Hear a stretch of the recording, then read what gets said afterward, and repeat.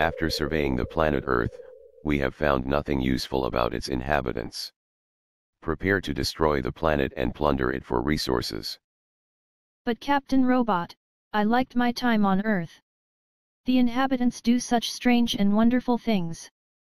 Well, underling Robot 32, none of these things are useful. Prepare the particle rays.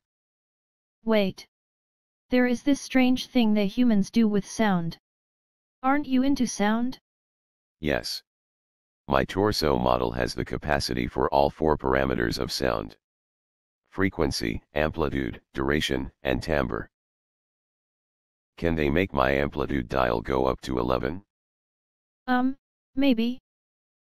But there is more. The humans can use these parameters to communicate. Yes, language. We learned how to do that from one of the other planets we destroyed. Start the proton blasters. Yes, the humans have languages, but they also have this other thing they do with sound. Listen to this. What is this? My bolts and hinges want to move with it. I feel so hip. Bap bap do bap. What just happened to me? This is what humans call music. It's very powerful. Powerful. Like a weapon? Not exactly. But they have used it in battles.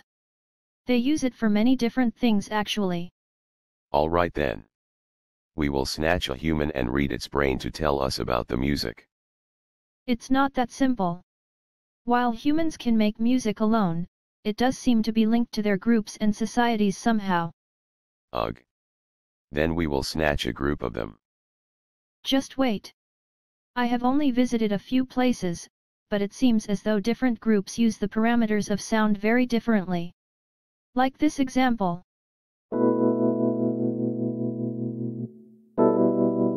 That gets me in the feels.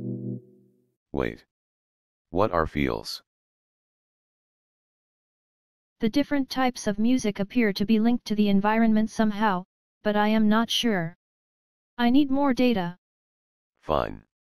I will postpone the destruction for now. Bring me back more information about this music. And play that funky beat one more time.